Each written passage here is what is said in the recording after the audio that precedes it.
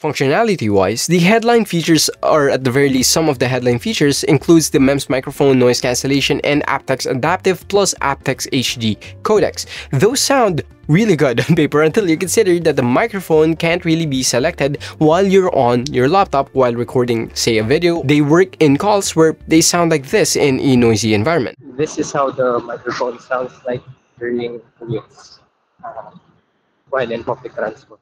Then, if you think that the noise cancellation works in the similar fashion that TWS noise cancellation works, it's not.